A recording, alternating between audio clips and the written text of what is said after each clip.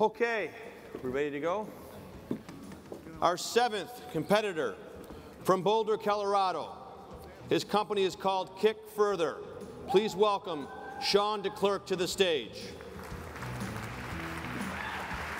Thank you very much.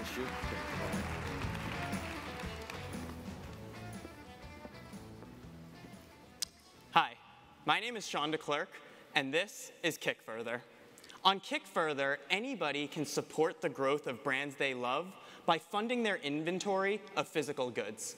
When that inventory sells, they earn a healthy consignment profit. Kickfurther is the only platform where businesses can convert their existing customers into a funding base. This is a game changer for startups and small businesses, and that's why we think we're a perfect fit for a city like Buffalo that's looking to attract and support entrepreneurs. Let me show you what I'm talking about. This is Nadia from Hydrate. Nadia had a great product and purchase orders, but she couldn't find financing that fit the needs for her business. She found traditional finance that was able to fund a portion of her business, but it didn't provide enough capital for her most lucrative channel, direct-to-consumer. When Nadia discovered Kickfurther, she said, "This is the solution I've been searching for since I started my business." Within a month, she had launched her first deal on the Kickfurther platform. The Kickfurther community, which includes thousands of investors, paid for her products. And when she sold those products, she paid them back, and they earned a great return. Since then, Nadia has successfully funded 4 additional deals on the Kickfurther platform, raising over $1 million of inventory funding, most recently with a record-breaking $524,000 deal. With Kickfurther, Nadia gets the support she needs to continue building her vision.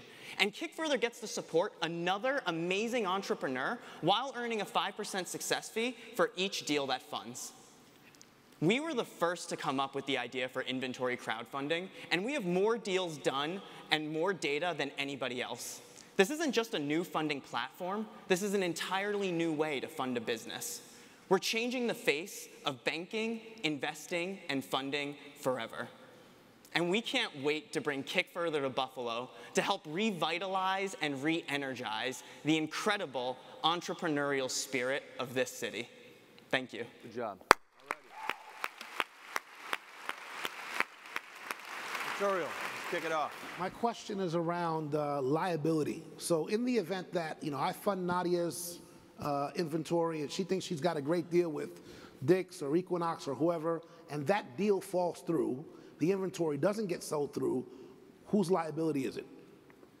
That's a great question. So essentially, you as a buyer get to vote alongside the other buyers to decide, what do you want to give Nadia the option to do? Do you want to call the inventory back and cancel the consignment contract? Or do you want to give her time to establish additional sales channels, sell through that inventory, and get your consignment profit? We put the control in the hands of our buyers, and in that way, we're operating a true marketplace.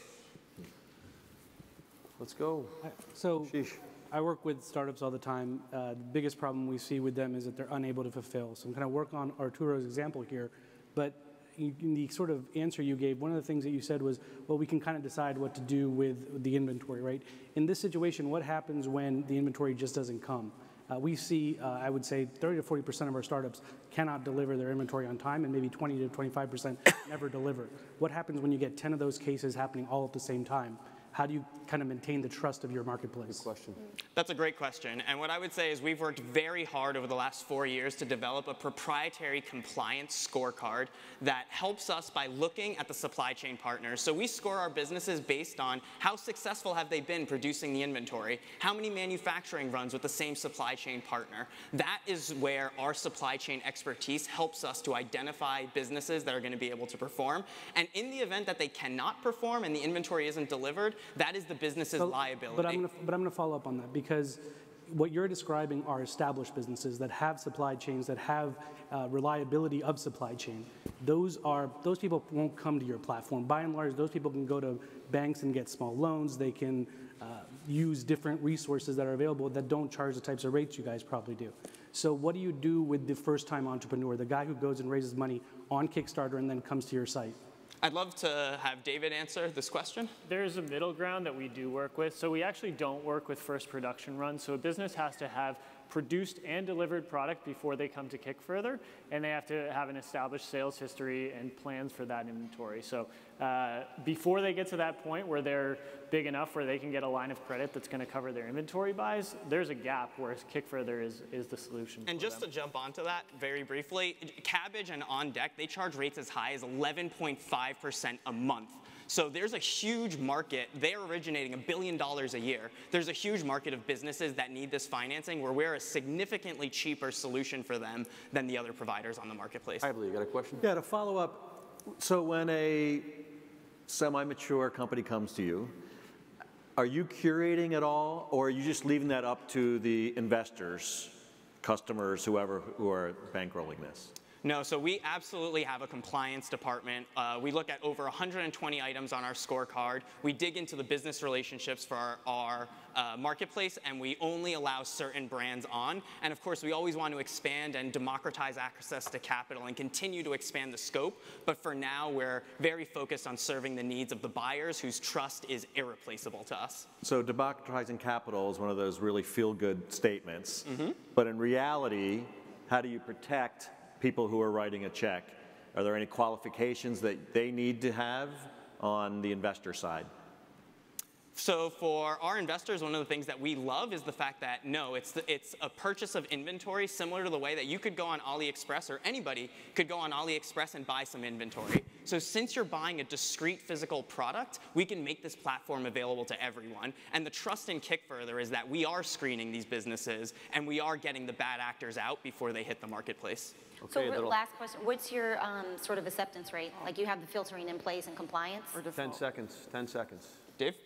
Or I would say about 1 in 10 companies that we talk to actually qualify. So a lot of them are pre-revenue, and they're in a tough position where they're trying to plan out their future and rely on financing sources. So we generally recommend they go to sources like Kiva or Kickstarter, Indiegogo. All right, very good.